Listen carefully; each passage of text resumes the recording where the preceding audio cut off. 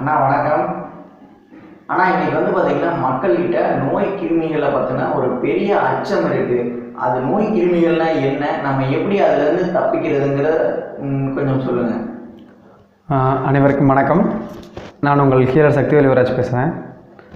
இப்போ இந்த நோய் கிருமிகள் அப்படிங்கிறது எப்படின்னு பார்த்தீங்கன்னா, இதை எப்போ கண்டுபிடிச்சாங்க, நோய்களுக்கு காரணம் கிருமிகள் தான் அப்படிங்கிறத கண்டுபிடிச்சது பார்த்திங்கன்னா 1800களுக்கு அப்புறம் தான். அதுக்கு முன்னாடி இருந்த நிறைய மருத்துவ முறைகள் இருந்தது இல்லையா, சித்த மருத்துவம், ஹோமியோபதி, இந்த மாதிரி நிறைய மருத்துவ முறைகள் இருந்தது. அதில் எதுவுமே கிருமிகளை பற்றின எந்த ஒரு விஷயத்தையும் எந்த இடத்துலையுமே நம்ம முன்னோர்கள் குறிப்பிடவே கிடையாது.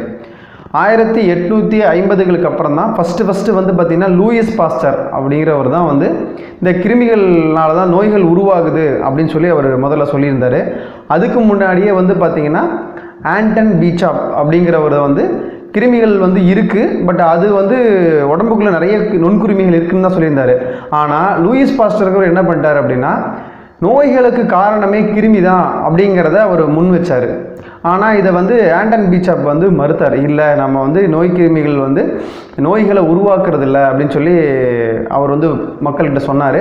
அது மட்டும் இல்லாமல் ஒரு டெஸ்ட்டு ஒன்று பண்ணி காட்டினார். அதாவது என்னென்னா, காற்றோட்டமான இருக்கக்கூடிய இடத்துல ஒரு மாமிச துண்டும், ஒரு காற்று புகாத ஒரு பாத்திரத்துக்குள்ளே ஒரு மாமிச துண்டு வச்சுட்டாங்க.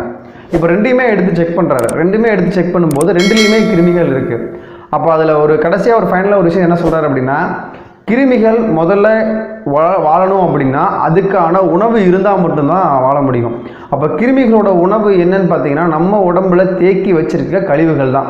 இந்த கழிவுகள் அப்படிங்கிறது எப்படி உருவாகுது அப்படின்னா, முறையற்ற வாழ்க்கை முறையினாலையும் தவறான உணவு பழக்கத்தினாலையும் உருவாகிற கிருமிகள் தான் அதிகம்.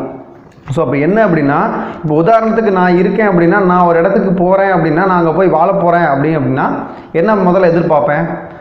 தங்குறதுக்கு இடமும் நான் சாப்பிட்றதுக்கு உணவும் தான் முதல்ல நான் எதிர்பார்க்குறது. அதே மாதிரி தான் ஒரு கிருமி என் உடம்புக்குள்ளே வருது அப்படின்னா அந்த கிருமிக்கான உணவு என் உடம்புல இருந்ததுன்னா அது வரும். இப்போ உதாரணத்துக்கு பார்த்தீங்கன்னா 10 பேர் இருக்காங்க அப்படின்னா 10ல் 5 பேர் காய்ச்சல் வரும், 5 பேருக்கு காய்ச்சல் வராது. அது காரணம் என்ன அப்படின்னா, அந்த கிருமிகள் தங்கக்கூடிய சூழ்நிலையை என் உடம்புல நான் உருவாக்கி வச்சுருந்தேன் அப்படின்னா அது என்னுடைய உடம்புக்குள்ளே தங்கும். இது இந்த கழிவுகளை யார் தேக்கி வைக்காமல் இருக்காங்களோ அந்த உடம்புக்கு அந்த கிருமியால் போய் வாழ முடியாது, உடனே இறந்துடும். ஸோ இதுதான் அடிப்படையில் கிருமிகளை பற்றி நம்ம தெரிஞ்சுக்க வேண்டியது. ஆனால் இப்போ இந்த கிருமிகள்லேருந்து நம்ம எப்படி நம்ம உடம்பை பார்த்தீங்கன்னா இதுலேருந்து தற்காத்து கொள்வது எப்படி? அதாவது முதல்ல என்ன பண்ணணும் அப்படின்னா, நம்ம உடம்புல தேக்கி வச்சிருக்கக்கூடிய கழிவுகளை முதல்ல வெளியேற்றணும். ஏன்னா அதுதான் கிருமிகள் நம்ம உடம்புக்குள்ளே வராமல் இருக்கிறதுக்கான ஒரே சொல்யூஷன், அது மட்டும்தான். அதே மாதிரி நம்ம கழிவுகள் நீக்கம் அப்படிங்கிறது நிறைய ப்ராசஸ் இருக்குது. இனிமா கொடுக்கறது இருக்குது, விரதம் இருக்கிறது இருக்குது. அந்த காலத்தில் விரதங்கிற ஒரு விஷயமே பார்த்திங்கன்னா உடலுக்கு கூடிய நாட்பட்ட கழிவுகளை வெளியே தள்ளுறது மட்டும்தான் நம்ம அந்த காலத்தில் ஃபாலோ பண்ணது. இதுன்னா நம்ம விரதம் அப்படிங்கிற ஒரு நல்ல விஷயத்தை ஃபாலோ பண்ணாங்க. அப்புறம் மூக்கு கழுவுறது இருக்குது. ஸோ இந்த மாதிரியான நிறைய கழிவு நீக்க விஷயங்கள் நிறைய இருக்குது. இப்போ இனிமாலேயே பார்த்திங்கன்னா மோர் கலந்து இனிமா கொடுப்பாங்க. ஸோ இந்த மாதிரி நிறைய டிஃப்ரெண்ட் டெக்னிக்ஸ் எல்லாம் இருக்குது. பேதிக் சாப்பிட்றது, வாமிட் எடுக்கிறது, இது எல்லாமே ஒரு வகையான கழிவுகளை உடம்புலேருந்து வெளியேற்றுறது. ஏன்னா அந்த காலத்தில் பாருங்கள், விளக்கெண்ணெய் சாப்பிடுவாங்க பேதி போகிறதுக்கு, வாமிட் எடுப்பாங்க. 2 மாதத்துக்கு ஒரு தடவையாவது சுடுதண்ணி ஒரு சொம்பு வழியே வச்சு குடிச்சிட்டு தொண்டைக்குள்ளே கையை விரல விட்டு அப்படியே ஆட்டி வாந்தி எடுப்பாங்க. இது எல்லாமே ஒரு வகையில் கழிவுகளை வெளியே கொண்டு வரதுக்கான ஒரு விஷயந்தான். இந்த கழிவு நீக்கங்களை நம்ம செஞ்சால் மட்டும்தான் நம்ம உடம்புக்குள்ளே நோய் கிருமிகள் உள்ளே வராமல் இருக்கும். உதாரணத்துக்கு பார்த்திங்கன்னா, ஒருத்தரோட வீட்டில் அம்மை போடுதுன்னு வச்சுக்கோங்களேன். அம்மை போடும்போது 5 பேர் இருப்பாங்க. 5 பேரில் 3 பேருக்கு அம்மை போடும், 2 பேருக்கு மட்டும் அம்மை போடாது. அது காரணம் என்ன அப்படின்னா, முன்னையே நான் சொன்ன மாதிரி தான், அந்த நோய் கிருமிகள் என்னுடைய உடலில் தங்கக்கூடிய அளவுக்கு என் உடம்புக்குள்ள கழிவுகளை நான் எவ்வளோக்கு எவ்வளோ சேர்த்து வச்சுருக்கணும், அவ்வளோக்கு எவ்வளோ என்ன ஆகும்னா என் உடம்புல உடைய நோய் கிருமிகள் உள்ளே வரும், என் உடம்புக்குள்ள நோய்களை உருவாக்கிட்டே தான் இருக்கும். ஸோ அப்போ என்ன பண்ணணும் அப்படின்னா, கழிவுகளை முதல்ல வெளியேற்றணும். ஆனால் இப்போ நோய் கிருமிகளை பார்த்து நம்ம பயப்படணுங்களா? அதை பற்றி கொஞ்சம் ஒரு புரிதல் கொடுங்க. இப்போ நோய் கிருமிகள் பார்த்து நம்ம பயப்படணுமா அப்படின்னு கேட்டிங்கன்னா, இதுக்கு நம்ம முன்னோர்கள் நம்ம தெளிவாக சொல்லியிருக்காங்க. இப்போ 1892 பவேரியா நாட்டை சேர்ந்த பென்டின் காபர் அப்படிங்கிறவர் என்ன பண்ணியிருக்காரு அப்படின்னா, கிருமிகளை நிறைய உணவில் சேர்த்து மக்கள் முன்னாடியே சாப்பிட்டு காட்டு தனக்கு எந்த ஒரு நோயும் வரல அப்படின்னு அவர் ப்ரூஃப் பண்ணியிருக்காரு.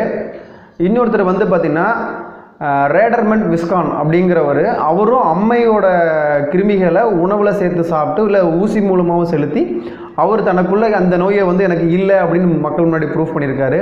இந்த மாதிரி நம்ம நிறைய சான்றுகள் இருக்குது. இது யூடியூப்லேயும் பார்க்கலாம், இல்லாட்டா நீங்கள் கூகுளில் கூட சர்ச் பண்ணி பார்க்கலாம். நான் சொல்கிறவங்களுடைய பேர் எல்லாமே. அதே மாதிரி ஹெச்ஐவி கிருமியை கண்டுபிடிச்சவங்கள ஒரு முக்கியமான நபர் வந்து பார்த்திங்கன்னா டாக்டர் லூக் மார்கெயின் அப்படிங்கிறவர்.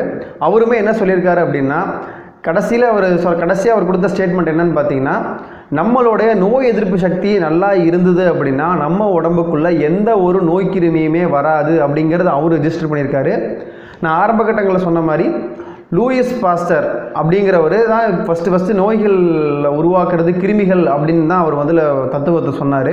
பட் அவரே கடைசியில் ஒத்துக்கிட்டது என்னென்னா, tissue is every thing, GeM is nothing அப்படின்னு ஒரு ஸ்டேட்மெண்ட்டை கடைசியில் அவர் இறக்கும் தருவாயில் அவர் சொன்னது. ஸோ அந்த மாதிரி விஷயங்கள் எல்லாமே இன்றைக்கி வந்து நிறைய விஷயங்கள் மறைக்கப்பட்டுருச்சு. ஸோ நம்ம அடிப்படையில் நம்ம ஒன்று புரிஞ்சுக்கணும் அப்படின்னா, மனதில் ஏற்படக்கூடிய பயமே நோய். இதுக்கு ஒரு சிறு உதாரணம் மட்டும் சொல்லிடுறேன், இதுதான் கடைசி. ஒரு பெரிய ஆராய்ச்சி என்ன பண்ணாங்க அப்படின்னா, ஒரு தூக்கு தண்டனை கைதி, ஒரு மருத்துவர், ஆப்போசிட்டில் ஒரு அதிக விஷமுள்ள பாம்பு, ஒரு வாட்டசாட்டமான குதிரை, இவங்களுக்கு நடுவில் ஒரு கண்ணாடி திரை இருக்குது. இப்போ அந்த அதிக விஷமுள்ள பாம்பு என்ன பண்ணுது அப்படின்னா, ஒரு குதிரையை போய் கடிக்குது. குதிரையை கடித்த உடனே என்ன ஆகும், குதிரையோட உடம்புக்குள்ளே விஷம் ஏறும். விஷம் ஏற ஏற என்ன ஆகுது, குதிரையோட செயல்பாடுகள் குறைய ஆரம்பிச்சிடும். குதிரையோட இருதய துடிப்பு நிற்குது, வாயில் நுர வருது, மூக்கில் ரத்தம் வருது, கீழே விழுகுது. கீழே விழுந்த உடனே மூச்சு துடிக்க சாகுது. இது ஆப்போசிட்லேருந்து அந்த தூக்கு தண்டனை கைதி பார்க்குறான். உதாரணத்துக்கு நம்மளே ஆப்போசிட்டில் இருந்தோம் அப்படின்னா நம்ம என்ன நினைப்போம், என்ன பண்ணுவோம், படபடப்பு அதிகமாக இருக்கும், பயம், பதட்டம் எல்லாமே நமக்கு ஜாஸ்தி ஆகிடும். இப்போது அந்த மருத்துவர் என்ன பண்ணுறாரு அப்படின்னா, அந்த அதே பாம்பை வச்சு தான் உன்னையும் கடிக்க வைக்க போகிறேன்னு சொல்லி அவங்ககிட்ட சொன்ன உடனே அவன் யாருக்காக இருந்தாலும் பயம் வரும். அப்படிங்கிறப்ப அந்த மருத்துவர் என்ன சொல்கிறார் அப்படின்னா, நீ பாம்பை பார்த்தா வந்து நீ வந்து பயந்துருவ, அதனால் உங்கள் கண்ணில் வந்து துணி கட்டிடுறேன்னு சொல்லி அவங்க கண்ணில் நல்லா இறுக்கமாக துணி கட்டிட்டாங்க. ஸோ 2 குண்டூசி எடுத்துகிட்டு போய் அவரை வந்து டச் பண்ணியிருக்கிறாங்க. டச் பண்ணோடனே அவர் என்ன நினைப்பார், ஓ என்னை விஷப்பாம்பு கடிச்சிருச்சு அப்படின்னு அவர் நினச்சிட்டாரு. சேம் என்ன ஆகுதுன்னா, அந்த குதிரையோட உடம்புக்குள்ளே என்னென்ன மாற்றங்கள் ஏற்பட்டுச்சோ அதே மாற்றங்கள் தான் இவரோட உடம்புல ஏற்பட்டுச்சு. அதே நேரத்தில் அந்த மாதிரி இருதய துடிப்பு நிற்கிற மாதிரி, வாயில் நுர வர மாதிரி, மூக்கில் ரத்தம் வர மாதிரி, அந்த குதிரை என்ன செகண்டில், துல்லியமான செகண்டில் இறந்ததோ அதே செகண்டில் இவரு இறந்துட்டார். ஆக மொத்தம் என்ன நமக்கு புரியுது அப்படின்னா, பயத்தை உள்வாங்கினோம்னா கண்டிப்பாக நமக்கு வந்து மரணம் அப்படிங்கிறது இருக்குது. ஸோ நமக்கு பயம் அப்படிங்கிறது ஒன்று வேணும். அதாவது ஒரு குறிப்பிட்ட சதவீதம் மட்டும்தான் நமக்கு வந்து நம்ம தற்காத்துக்கிறதுக்கான பயம் வேணும்.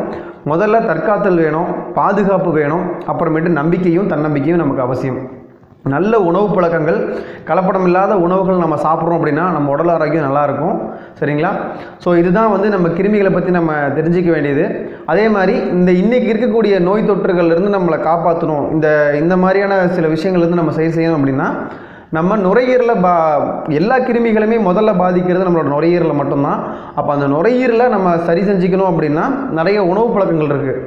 சின்ன வெங்காயம், முருங்கைக்கீரை, முருங்கைக்காய், கற்பூரவள்ளி இலை, அடுத்தது என்ன, தூதுவளை, அப்புறம் துளசி, இந்த மாதிரியான உணவுப் பொருட்கள் நம்ம அதிகமாக சேர்த்துக்கிட்டோம் அப்படின்னா நமக்கு வந்து பார்த்திங்கன்னா நம்ம அந்த நோய் எதிர்ப்பு சக்திங்கிறது நமக்கு ஜாஸ்தியாகும். கூடவே வந்து நாட்டு மாட்டு நெய் இருக்கு இல்லைங்களா, அதை நம்ம உணவுகளை சேர்த்துட்டாலும் நமக்கு நோய் எதிர்ப்பு சக்தி அதிகமாகும். ஸோ இந்த மாதிரி நோய் எதிர்ப்பு சக்தி அதிகமாக இருக்கக்கூடிய உணவுப் பொருட்கள் நம்ம எடுத்துக்கும் போது நம்ம உடம்பு ரொம்ப ஆரோக்கியமாக இருக்கும். அதே மாதிரி பாரம்பரிய அரிசிகளில் வந்து பார்த்திங்கன்னா மாப்பிள்ளை சம்பா, பூங்காறு, காட்டியானம், கருங்குருவை, கருப்பு கவுனி, இந்த மாதிரியான அரிசிகளை எடுத்துக்கிட்டாலும் ஓகே. சிறுதானியங்களில் கம்பு, ராகி, சோளம், வரகு, சாமை, இந்த மாதிரியான உணவுகளை நம்ம சேர்த்துக்கிட்டாலும் சரி நம்ம நோய் எதிர்ப்பு சக்தி அதிகமாக இருக்கும். ஸோ நமக்கு இனிவரும் காலங்களில் இந்த மாதிரி நோய் தொற்றுகள் நமக்கு வராமல் இருக்கணும் அப்படின்னா இயற்கை உணவுகளுக்கு மாறுறது மட்டும்தான் ஒரே தீர்வு. நன்றி, வணக்கம். எங்கள் முகநூல் பக்கம் மற்றும் முகநூல் குழுக்களுக்கு ஒரு விருப்பம் தெரிவித்து வைங்க. இந்த காணொலி உங்களுக்கு பிடிச்சிருந்ததுன்னா ஒரு லைக், ஒரு விருப்பம் தெரிவித்து வைங்க. உங்கள் கருத்துக்களை கமெண்ட்டாக பதிவு பண்ணுங்கள். உங்கள் நண்பர்களுக்கு எடுத்துகிட்டு போகிறக்கு ஷேர் பண்ணுங்கள். மறக்காமல் எங்கள் சேனலை சப்ஸ்கிரைப் பண்ணுங்கள். நன்றி, வணக்கம். இந்த தூதுவளை நான் நல்லா பாருங்களேன், அப்போல்லாம் வந்து பார்த்தீங்கன்னா சளி பிடிச்சிருச்சு அப்படின்னா தூதுவளை ரசம் வச்சு சாப்பிடுங்க அப்படின்னு சொல்லி அப்போ ஒரு விஷயம் சொல்லுவாங்க. அப்போ தூதுவளை அப்படிங்கிறது என்னென்னு பார்த்தீங்கன்னா நம்ம நுரையீரல் தான், நமக்கு சுவாசம் எந்த அளவுக்கு நமக்கு தெரியும், மூச்சு காற்று எந்த அளவுக்கு நமக்கு முக்கியம் தெரியும், நேரங்களில் நம்ம சாப்பிடலாம். ஸோ இந்த மாதிரி பல வகைகளை நம்ம வந்து தூதுவளையை நம்ம உடம்புக்குள்ளே அனுப்பலாம். ஸோ நம்ம அப்படி தூதுவளையை நம்ம உணவுகளை சேர்த்துக்க நம்ம உடம்புல இருக்கக்கூடிய கபமான சளி வந்து வெளியே வரும். நீங்கள் சொல்கிற அதே விஷயம் பார்த்தீங்கன்னா முருங்கை மரத்தை வந்து வீட்டில் வைக்காதீங்க அப்படின்னு சொல்லி முன்ன ஒரு பழமொழி சொல்லுவாங்க இல்லையா, அதே மாதிரி தான் இதுவும். அதாவது நல்ல விஷயங்களை வந்து நம்ம கிட்ட இருந்து விலக்கி போக என்ன ஆகுதுன்னா, இப்போ நல்லா பாருங்கள், இந்த மாதிரி விஷயங்கள்லாம் சொல்கிறாங்க, இதை சொல்ல நம்ம உடம்புல ஒன்றும் ஆரோக்கியம் அதிகமாக இருக்கு.